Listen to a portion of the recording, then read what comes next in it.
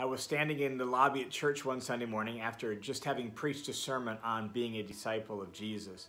As the crowd began to thin out in the lobby, there was a particular fella in the lobby who kind of kept looking over my direction, making eye contact with me, and it became pretty obvious he wanted to talk. And so as the crowd kind of dissipated and cleared out, he made his way towards me. I went towards him, and he said, "John, can I ask you something?" I said, "Sure, what is it?" And he said, "I've been a Christian for 10 years, and I feel like I'm still just a young believer, maybe even a new believer, because no one ever told me where I was going, and no one ever told me how to get there."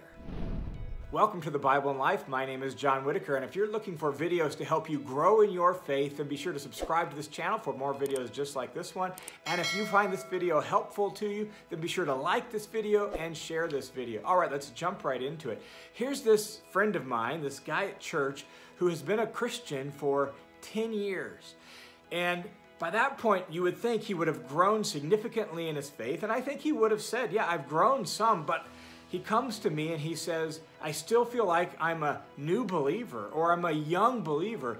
Why is that? Well, because I don't know where I'm going and I don't know how to get there, and I don't think he's alone.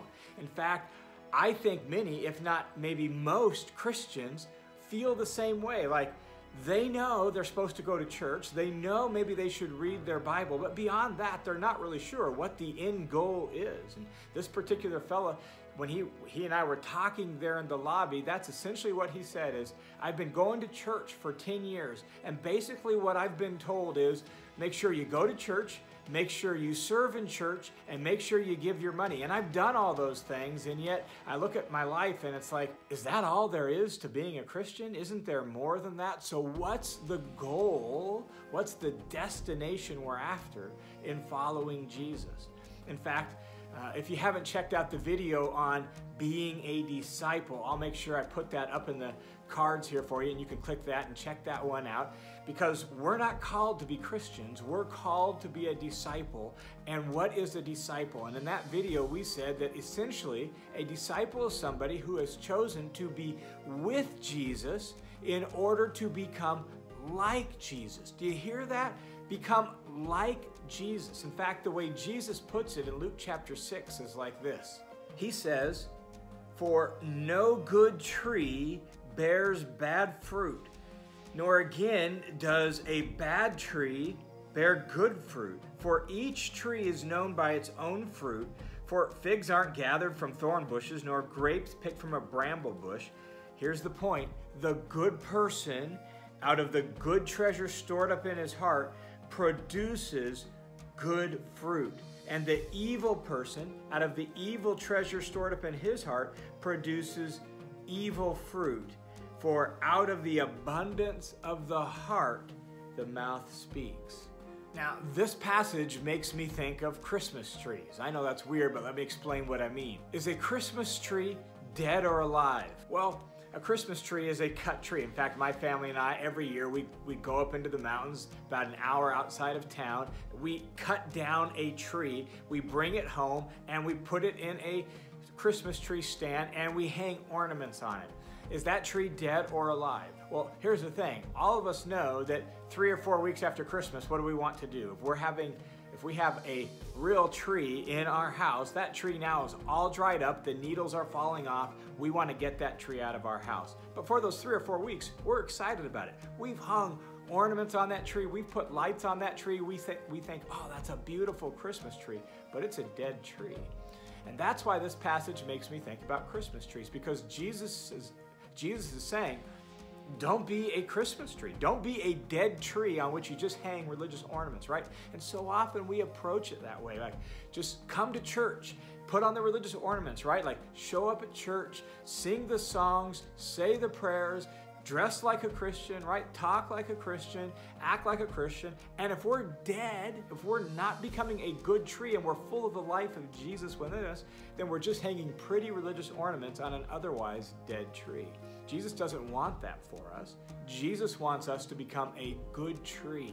That's what he says here in Luke chapter 6. Every good tree produces good fruit. Think, for example, about an apple tree. Does a healthy apple tree have to try really hard to grow apples? Try to grow apples, try to grow apples, try to grow apples. No, it doesn't have to try to grow apples. Why? It's just a healthy tree. It's an apple tree. It just grows apples. That's just what it does. Why? Because it's a good tree. It's a healthy tree. And that's Jesus' point. Jesus' goal for you and for me is for us to become good trees that produce good fruit. That's what he's after. That's the destination we're heading to, is becoming a good tree. And so when I talked to my friend there in the lobby, basically we talked about this path from new believer to young believer to growing believer to mature believer. That's the path of spiritual growth. And that path happens as we live as disciples of Jesus. Discipleship is the process. Spiritual growth is the result. And spiritual growth happens as we carry out our life in discipleship to Jesus and we learn from him how to be like him. And as we become like him, we become good trees who bear good fruit. The goal is not to make Christians who can go to church, say the right words, and profess the right things, but aren't actually like Jesus from the inside out. The goal is to have people who increasingly, by doing discipleship with Jesus, are learning how to be like him from the inside out. And so as we reach kind of the end of this path, that mature faith stage, at that stage, a person is significantly and substantially like Jesus. Their character has been changed. They want what Jesus wants, right? They look at the world the way Jesus looks at the world, and they do the things that Jesus did because they are like Jesus from the inside out. That's the destination Jesus intends for us, and we get there by living as disciples of Jesus, learning from him how to do life the way he would if he were in our shoes.